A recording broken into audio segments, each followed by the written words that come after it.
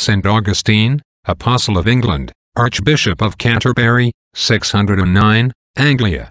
St. Augustine, the first Archbishop of Canterbury, and the Apostle of the English, was sent into England by Blessed Gregory, and came thither in the year of 597. At that time there was in Kent a most mighty king named Ethelbert, whose power reached even to the Humber.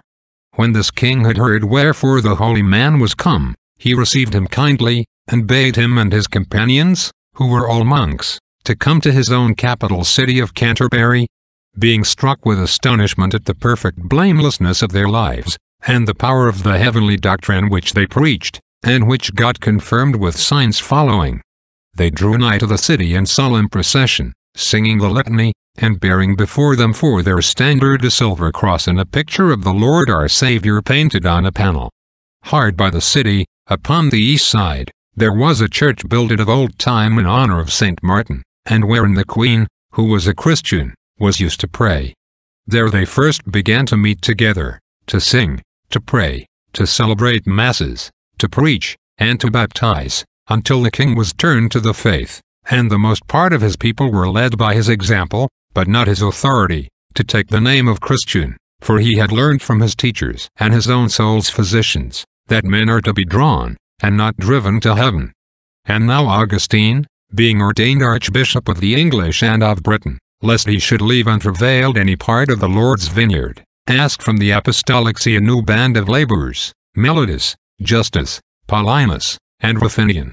By them Gregory sent hallowed vessels, altar cloths, church vestments, and also relics of the holy apostles and martyrs. He instructed them to turn the temples of the idols into places of Christian worship, by sprinkling them with hallowed water, building altars in them, and putting relics therein.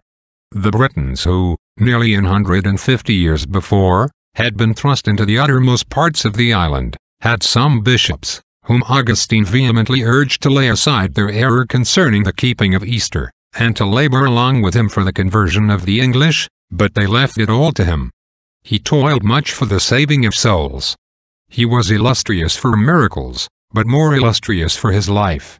He made Mellitus Bishop of London, and Justus Bishop of Rochester, and named Lawrence to succeed himself at Canterbury, and then finished his work in peace, and passed away to that life which is a life of perfect blessedness, upon the 26th day of May, in the year of our Lord 604, in the reign of Ethelbert.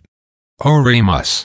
O God, who didst give blessed Augustine to the English people, to be their first teacher, grant unto us, we beseech thee, that as we do proclaim his praise on earth, so we may feel his prayers in heaven. Through our Lord Jesus Christ thy Son, who liveth and reigneth with thee, in the unity of the Holy Ghost, one God, world without end. Amen.